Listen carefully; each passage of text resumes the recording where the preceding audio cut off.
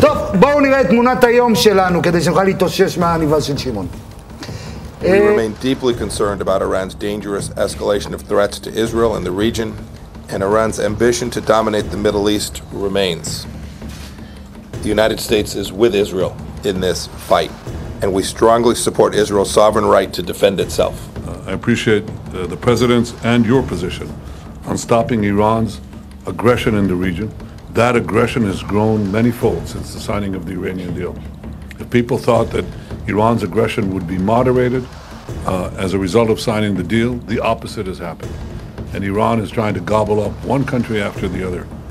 Iran must be stopped. Its quest for nuclear bombs must be stopped.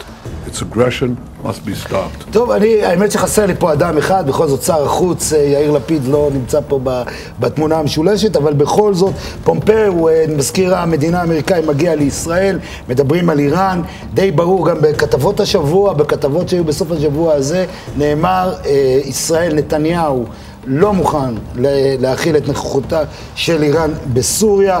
אומר נתניהו, נשק גרעיני בידי איראן, סכנה גדולה ביותר לעולם, נעצור את איראן ביחד, וכנראה מרמז לצעדים שינקוט הנשיא דונלד טראמפ בנוגע להסכם.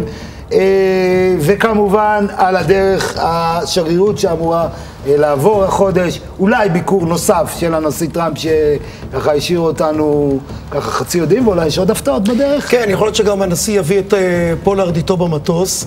אנחנו יודעים שראש הממשלה מתכנן הודעה מיוחדת לאזרחי ישראל עם בשורה טובה. אני דווקא רוצה טיפה להוריד את ההתלהבות, כי כשיש הרבה טקסים והרבה פרזות לטובת ישראל, אני שואל איפה אנחנו משלמים. ואני חושב שצריך לשים לב שיכול להיות שבסוף טראמפ כן ילך לעסקה, כן, זה 50-50 הגדירו היום, הוא כן ילך לעסקה ולא יבטל את ההסכם עם איראן, או יעשה שינויים שלא יספקו את ישראל. אז מצד אחד הוא יבוא לפה חגיגה של השגרירות, אולי פולארד מגיע, מצד שני, בסוף מדינת ישראל נשארת עם הבעיה האיראנית בסוריה, כאשר רוסיה וארצות הברית לא עוזרת להם, ולא מקבלים את שינוי ההסכם שרצינו במלואו. תשמע, אם אני הייתי שייך למחנה שלך השמאל, אני הייתי חש טיפה אופטימיות היום. יכול להיות שכל המגעים האלה, וכל החיבוקים האלה, וכל הליטופים האלה, מגיעים לכדי אולי הצעה לפתרון מדיני בינינו לבין הפלסטינים. הלוואי שזה יקרה, אבל בואו נדבר רגע על מה שקורה באיראן וסוריה. הרי טראמפ הפקיר את סוריה לאיראנים. עכשיו מדברים יפה וזה, אבל בפועל רוסיה ואיראן הם היום משלטות, כן, אנחנו רואים פה רגע של טלוויזיה טובה. רגע, אולי זה מרזה. אתה יודע, מי זה? אולי דונלד יתקשר. דונלד יתקשר למחות. שמתי על השטק. אני מתקשר למחות על הדברים שלך, כי צריך לבוא ולומר שעדיין ארצות הברית של דונלד טראמפ יותר מעורבת בסוריה מארצות הברית של אובמה. כן, נירית.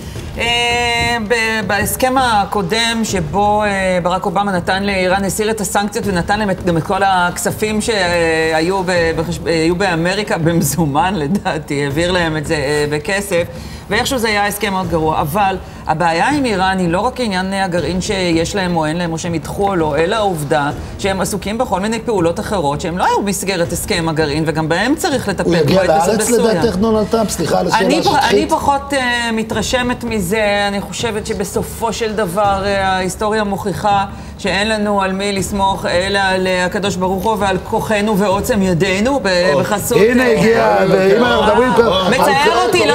כסף אמריקאי. זה מצער אותי מאוד. מה שאת אומרת הקדוש ברוך הוא ועוצם ידינו קוראים לזה כסף אמריקאי. לא נכון. בפועל. מי סידר להם את הכסף הזה בדיוק? כן, בן גביר. המתקפה בסוריה של טראמפ מוכיחה דבר אחד, שבאמת אנחנו צריכים לדאוג לעצמנו, ובמקום נתניהו הייתי עכשיו, הזמן קשר, הלבבות מוכשרות, ואפשר לצאת לתקיפה באיראן. כמובן, צריך לחכות, לשמוע את טראמפ, אבל אחרי כל המתנות, ואחרי שהוא יגיד לנו אין מה לעשות, הגיע הזמן לתקוף. הגיע הזמן לתקוף. זה היה טלפון. איתמר, מה מהדברים שאמרתי הוביל אותך למסקנה הזאת? הוא תמיד, הוא בצד ההתקפי. אם הוא היה מאמן כדורגל, הקבוצה שלו הייתה גלים. איתמר רצה להגיד דברים הרבה יותר מתונים, הוא קיבל שיחת טלפון. אמרו לו בדיוק.